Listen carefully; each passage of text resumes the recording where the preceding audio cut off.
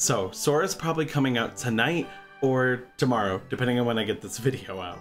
And if you're looking to take the character seriously, whether it's you want to main them, you want to be one of the best Soras, maybe just dominate your region, or maybe you just are interested in learning a new character and you want to get on the Sora train, I completely understand. But I also see a lot of players get to this stage and they tend to drop the character. They're like, oh, I'm so ready, I'm so excited, and then one weekend and they're not playing them anymore. And I find it's usually because they don't know what to do or how to improve quickly with a new character, and there will be people that will outclass you every single time, and I know how discouraging that can be. So let me give you all the information you need. Let's jump right into it. First things first, if you haven't watched the Sakurai Presents, please do so. And then pick out any moves that to you look interesting. Maybe it's a good looking poke and you want to try it. Maybe you want to see just how active a move is, or you want to combo with something. If it looks cool, simply write it down. Maybe see like, oh, I think this might be able to combo into this. Cool, write it down. That's good. I noticed that up tilt's really cool, and I really want to know what I can do with that button. I want to know what Nair can combo into, and if it has a similar property to forward tilt, depending on if we land it or if we continue the 3-hit combo. And I really want to know if side B can only be done once or twice, not the whole 3 times.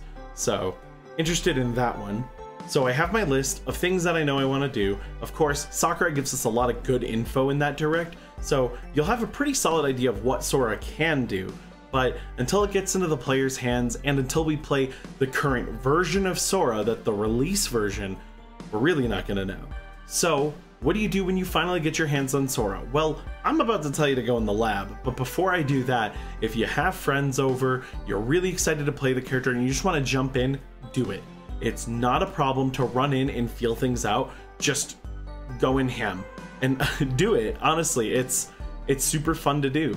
But however, when you do eventually write stuff down and go, okay, like these moves did this, and oh, I noticed I did this against someone, or this hit me here, write it all down and then get in the lab. Now, what are we gonna do when we're in the lab?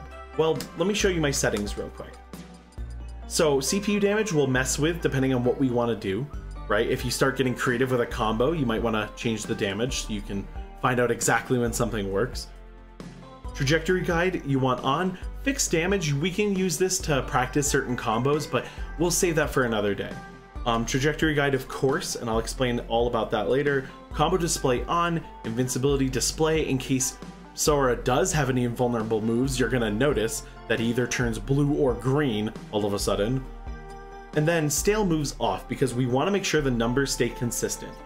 The reason we keep the combo counter on, some of you might know the combo counter in this game lies. For instance, this is something Byleth can do, but it doesn't list as a combo. And that's just because the game doesn't completely understand instances like the opponent landing on the ground. There's actually a Terry combo where you go down tilt, jab 1-2, Buster Wolf. The opponent can't get out of it, but the game doesn't know it's a full combo. So why use it? Because some things will combo, and if anything does just combo, we want to take note of it immediately. So it's a very nice thing to be like, oh, that did actually combo good, or there's a multi-hit or something and you want to know exactly how many hits it is, and that's good for, again, learning combos and learning the properties of the character.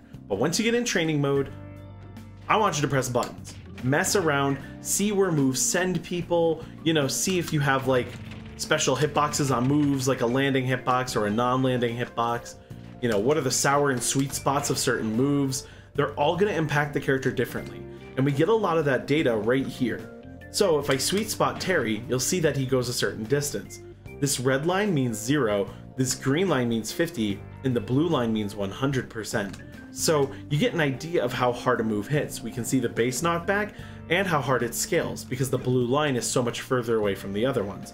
However, I do a move like this, and you'll see the scaling on down tilt isn't very large. I should be able to use this for quite a long time for combos or setups or something. But also, if you notice that a move does more or less damage in certain positions, keep note of that stuff. For instance, Sour Spot Fair is 8.6, whereas Sweet Spot Fair is 13. And so they're gonna have different knockback angles and different percentages, etc. And I want you to try out everything. If you want to know how fast a move ends, you can use the shield button on the ground to see the first frame you can act, or in the air, you can use double jump as an indicator for when the move ends. For special attacks, you can do the same thing, of course, depending on if you use them in the air or ground. But yeah, use your moves in the air, use them on the ground, learn what properties you have. And the moment you see something that looks like maybe it'll combo, give it a shot, right? Like, there is no harm in trying something. And if it looks tight, like it almost will work, you know what? Try it in a match. See if people air dodge out of it. See if people can get away from you. That stuff is, again, game changing. But once you play through all the moves, you got some combos down, the last two things I want you to do is check your throws and check if you have any kill throws, combo throws, or throws that put people in a nasty spot, like Sonic's down throw. Because throwing is something you're going to do a lot in a normal match, and so you don't want to be lost when you finally get a throw and not really sure what your character does from a throw. But then also practice your out of shield punishes. What are your out of shield moves? What's good for out of shield pressure? See how fast they are, see how they feel, and then try to use them against your opponent. But that's the next step. Fighting opponents. Fight people online, fight people offline, get some sparring partners over, go to your local and play Sora. Get bodied, play the mirror match, get bodied, you know, mess other people up so they can get bodied. It's a learning experience. Save your replays because later we're going to be cross-comparing those. But playing matches is everything here. And also make sure to give yourself some time. The learning process can take days. Remember that your brain's gonna create neural pathways to kind of remember all the stuff about the character, and then as you work those neural pathways, they become more natural and more fluid. So you'll just be able to do the combo instead of thinking about the combo. And so it might take a night or two of practicing a combo, going to bed, waking up, and giving it another shot that day for you to really get something nailed down. So you fight people, you get better, what do you do next? The next step is check the videos. There's going to be a lot of pro players playing, good players checking out Sora. You're going to have day one tournaments, you're going to have tournaments on the weekend, Twitter clips and combos, and look at it all.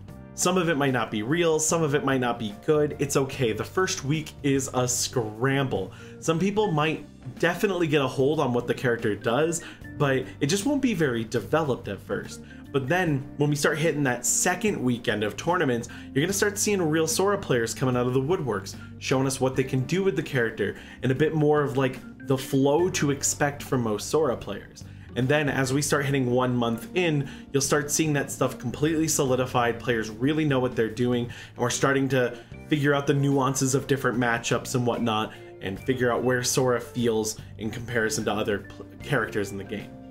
And then 2 months and 3 months, you should have great players playing Sora. If Sora's strong, you'll see him in tournament.